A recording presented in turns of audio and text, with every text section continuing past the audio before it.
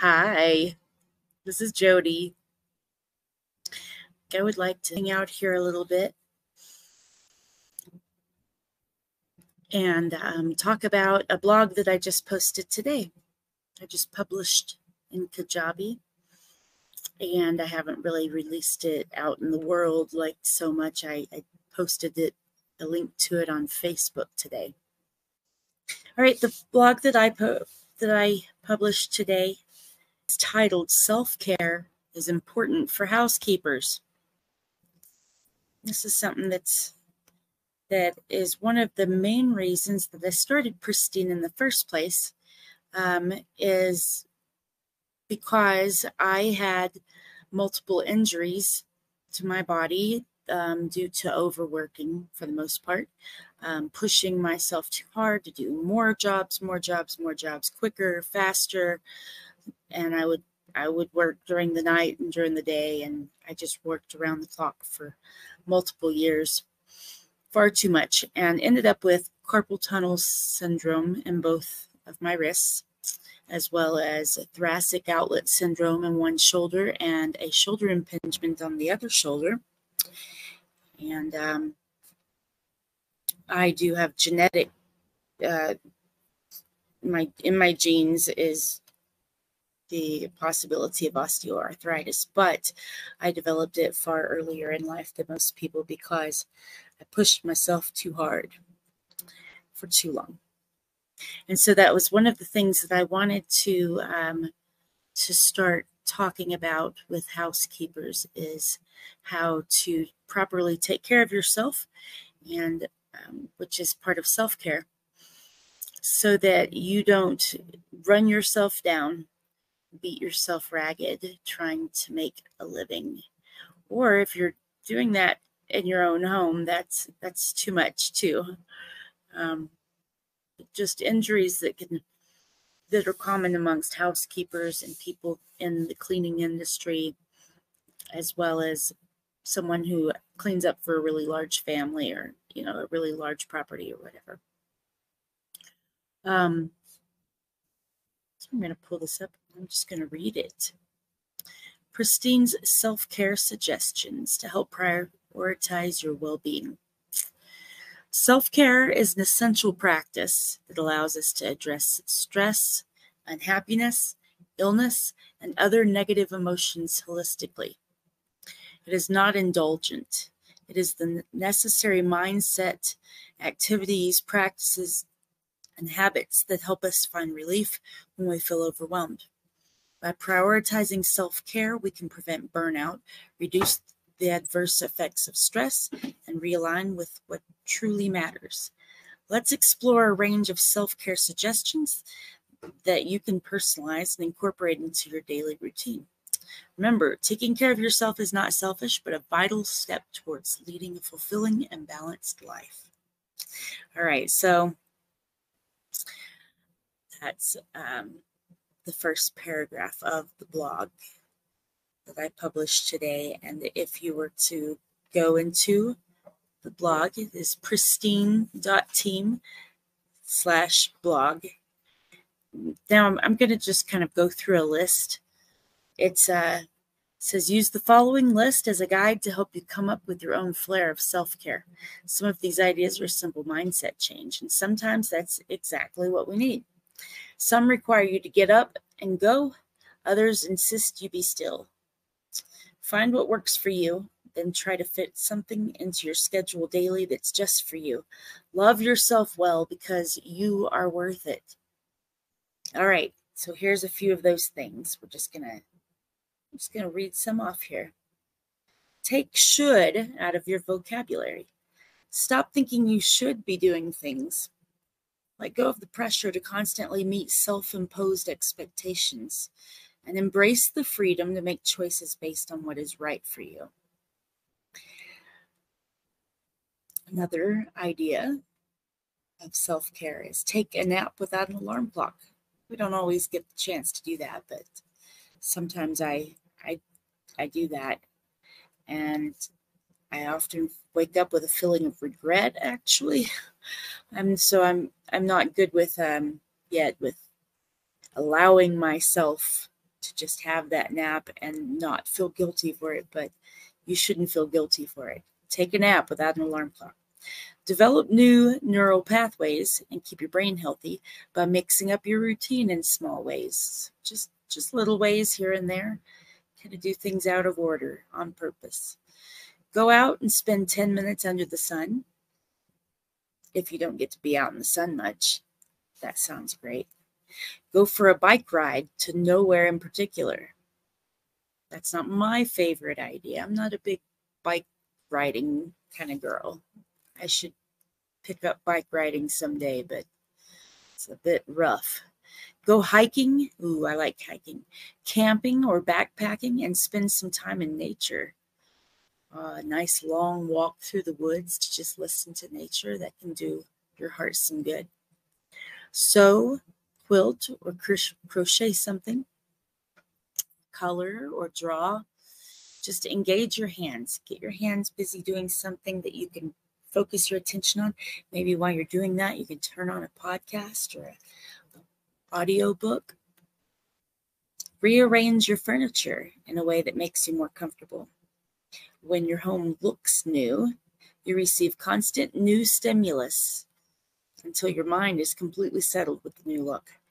So that sounds intriguing. I think I do that more than most people. I rearrange furniture all the time.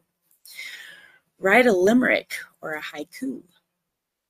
Intentionally schedule me time on your calendar or planner and don't feel bad about it. At least once a month, you need to do something that's about you, for you, maybe just with you. Me time. Get some inspiration by reading stories of people who overcame adversity. Stop being your harshest critic. This one's rough for me. Allow yourself to make mistakes. No one is perfect. Realize this means you too. Tell your pet all of your darkest secrets. I'm a little weirded out by that one, but that will work for somebody who loves their pet immensely. We have a pet, and I don't hate her, but I'm not a pet lover as much as some people. Tell your pet all of your darkest secrets. Your pet's nonchalance will remind you that you're going to be okay. Unfollow or mute toxic friends in your social media feeds. I've been doing some of that lately. It is relieving. Catch up on your favorite blog. That'd be www.pristine.team/blog. Listen to a podcast about a topic that interests you, but you have not yet to explore. So that would be fun. Find something that you're interested in, at least slightly, something that you've always wondered about. Find a blog, or I mean not a blog, a podcast, and listen to it. Use online tutorials to learn something new, such as Photoshop or Excel or Canva. That's what I've been trying to learn recently. I haven't spent as much time at it as I thought I would be able to, but I'm getting there. Do something spontaneous. I'm going to spontaneously see who's texting me. Oh, no one. Clean up just one small corner of a room in your own house. A tidy space can help calm our minds. So that's something that that I work on doing. Thing is, the space never gets to be my bedroom enough. And so recently I became like just super overwhelmed with a messy bedroom because everything in the house kept landing in the bedroom, in my space. And I guess because that was where it fit the best and wasn't in the way whenever company comes in, because my bedroom's the furthest from the front door. So that's why I kept bringing stuff there. But then I have even told my kids, just if you don't know where it goes, just take it to my bedroom, which and then it happened. Ooh. and it became overwhelming. And then my son and I have been sleeping on the couches for nearly a week because I tried to totally rearrange the bedroom and haven't yet uncovered the bed since. That's such a horrible thing to have to confess to, but that is currently my situation. So a tidy space can help calm our minds. Oh man, it can. All right. Rewatch your favorite movie from a decade ago, or maybe two movies, while eating your favorite snack, guilt-free. Tack on that guilt-free. You do these things and do not feel guilty. If you're feeling overwhelmed, create a plan by listing out your 3 most important tasks and tackling them first. Good idea. I need to take that. I need to take all this stuff into my head deeply. Actually do these things myself. Unplug from email and social media for an hour. An hour can feel like a long time whenever you're working on something. If you're feeling overwhelmed with too much social interaction, go home. Don't be afraid to cancel plans or say no. I had to cancel plans last night to go to a ball game. Sorry, Alicia. I'm sorry, Eden. I do love you, I swear. If you play an instrument, try learning a song from a genre or artist you don't usually listen to. That's not me. I don't play an instrument. I sure wish I did. That would be so cool. Visit the library or a bookstore. Browse or read at your leisure. Call up a long-winded friend and let them talk it out. Ugh, that sounds not relaxing. That's them care more than self-care in my mind. Maybe not for you. Maybe not for you. Maybe that's just your thing. Call up a long-winded friend and let them talk it out. Write a review of a business you like. Spread some goodwill and positivity. Paint your fingernails and toenails. Work on a jigsaw puzzle. Listen to an audiobook.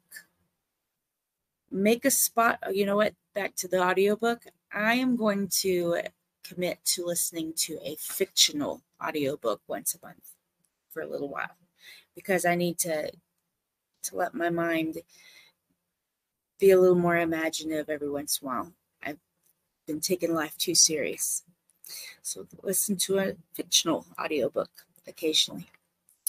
Make a Spotify playlist based on your current mood, which I feel like a little bit of all kinds of music from all over the world, but just kind of the type that would play well in a coffee shop. That's what I feel like, if that makes any sense. Start a journal to record your thoughts and experiences. Google funny memes and collect the good ones into a folder on your computer so you can share them later. That is something I have done recently. And then I forgot that I did it, and so I haven't been sharing them, but I did put them all into a folder. A lot of funny memes that were cleaning related. Take a long, slow walk in a calm place or in a not so calm place with earbuds playing something that makes you feel at peace anyways.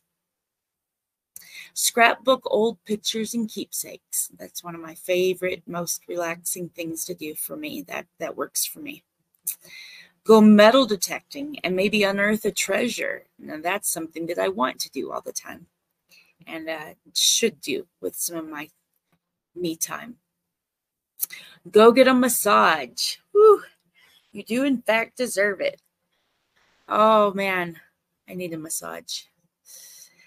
I don't ever pay that much money for me. That's something I should do. Man, I'm going to commit to doing that soon too. All right, well, those are my ideas. If you are watching this later, I'm not sure if you can comment on it, but I think you can. And if you can leave comments, tell me what you would do or do